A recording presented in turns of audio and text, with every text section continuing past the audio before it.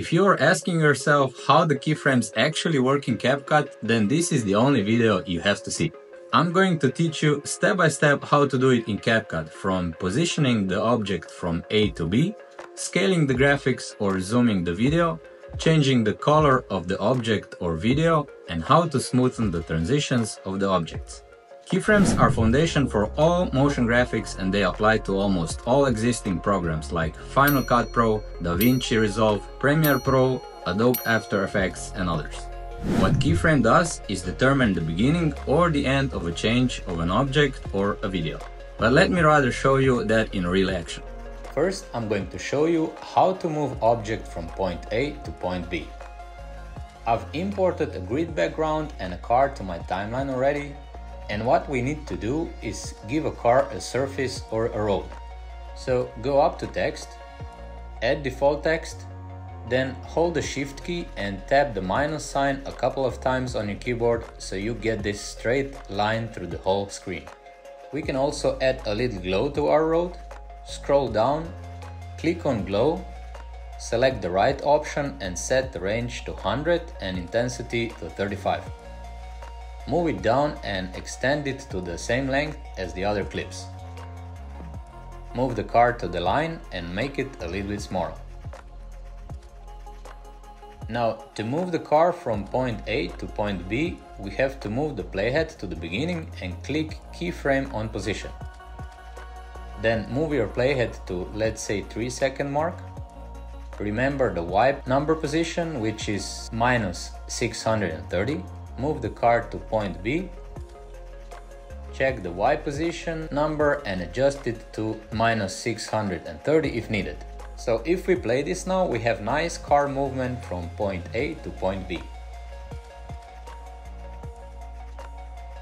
With that method, you can animate whatever you want. Let's say you want to animate the sun going over the village. I have this village here and I want the sun to go from left to right side as a sunrise to sunset. I've also imported animated sun from Canva, so I'm going to drag it down. First, we have to get rid of the green screen. So go up to Remove BG, Chroma key, click on the screen and set the intensity on 45. Shrink the sun and drag it to the left side. Then go to Basic and click Keyframe on Transform. Or you could just click Keyframe on Position. Move your playhead to the end. Delete the right part of the sun clip with pressing W on your keyboard. Drag the sun to the right side and keyframe will be created automatically. If we play it now, you will see that the sun is moving in a straight line, what we don't want. We want it to move in a curved line. So let's move playhead to the middle of the clip, move sun up a little bit and keyframe will be created. But again, if you play the clip, the sun is moving up and down but in a linear line. To make the sun move in a curved line, we need to right click on the sun, select Y-axis, highlight the keyframe and click on Auto Curve. Then drag the right handle to the right a bit and left to left a bit. That will change the sun movement from linear to curved. Check it out. To make this thing even better, we can play around with opacity a little bit as the sun rises and when it's going down. So move to the beginning, highlight the village, go to Blend,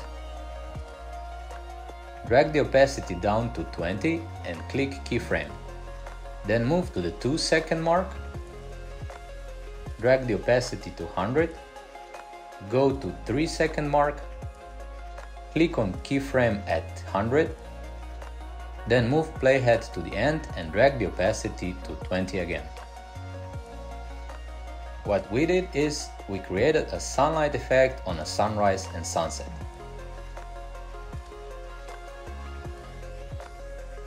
Let us move to scaling and zooming. As you see here, I've imported a plane which now seems to be far in a distance. But with the scaling, we will create a moving effect and we will think that the plane is moving towards us. So, on the beginning of the clip, highlight the plane, click Keyframe on Transform, and move the playhead to the middle. Go on Scale, and scale it to around 85, and pull the plane up so it's aligned with the line.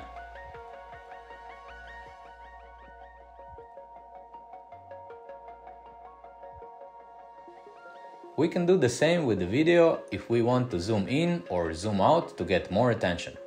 I have drone footage here that I got on pexels.com. Highlight the clip, move your playhead on the beginning and click Keyframe on Scale. Then move your playhead forward a little bit and click Keyframe on Scale again. Then move 10 frames forward. Increase the scale and keyframe will be created automatically. Then move your playhead, click on keyframe at the same scale, move 10 frames forward and reduce the scale on 100% again. If we play it now, you'll see a nice zoom and zoom out effect.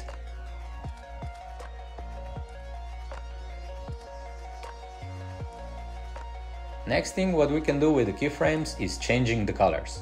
We can do that with the video or with the graphics. But let us stay with our drone footage here and say we want to go from color video to white and black. We can use the same keyframes as we did for zoom in and zoom out. So move to the beginning and move up to the right side and click on Adjustments. Scroll down, click Keyframe on Saturation and do the same for the second keyframe. Then, for the third keyframe, drag the saturation slider to -50.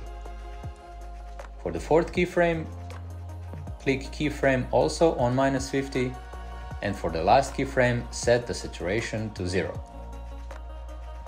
We will go from color video to white and black, and back to color video.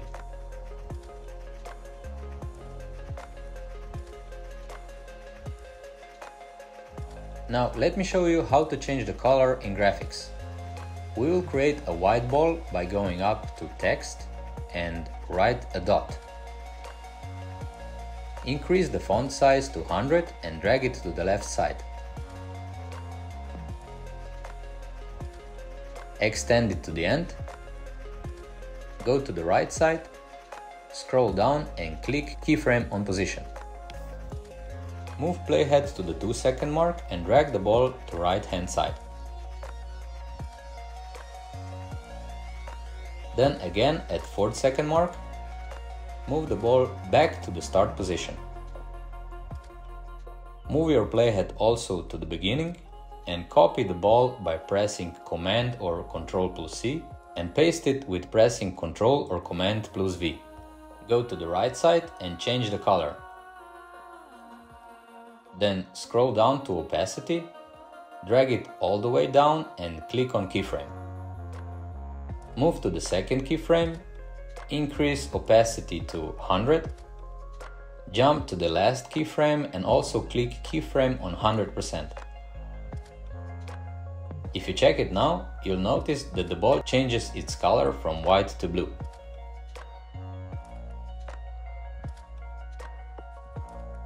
The last thing I would like to show you is how to smooth the movement of the graphic with the keyframe animation graphs.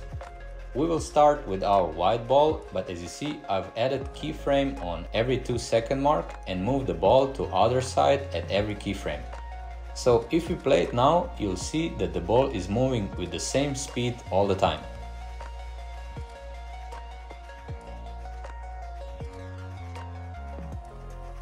To smoothen this movement, we have to right-click on the ball and choose Show Keyframe Animation. Make sure you're on X-axis. Then go to the first keyframe, so it is marked blue, and click on Auto Curve. Do that for all keyframes, so you get this nice curved line.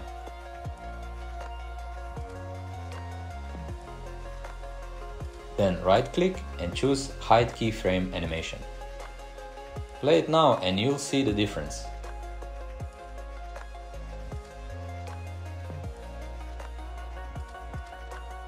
Much smoother, right? One more thing I would like to show you. I have this nice little car here in our timeline and I would like that he stops at point B. But if you only put keyframes like this, one at the beginning and one at the end, you will see that the car stops suddenly, which looks unnatural. If we want to smoothen this stop, we again need to right-click, show keyframe animation, click on X-axis, highlight the last keyframe, go to this graph icon here and choose Ease Out 3 animation. And with that, we smoothen the car stop so it looks really realistic.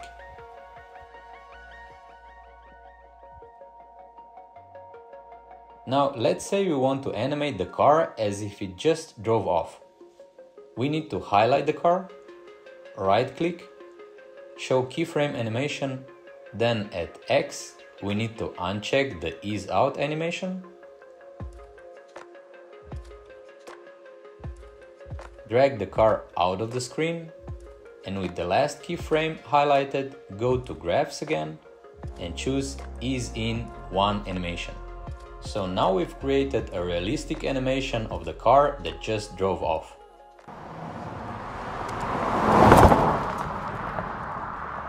Hope you learned something new again, and I'm sure you can really upgrade your videos with that.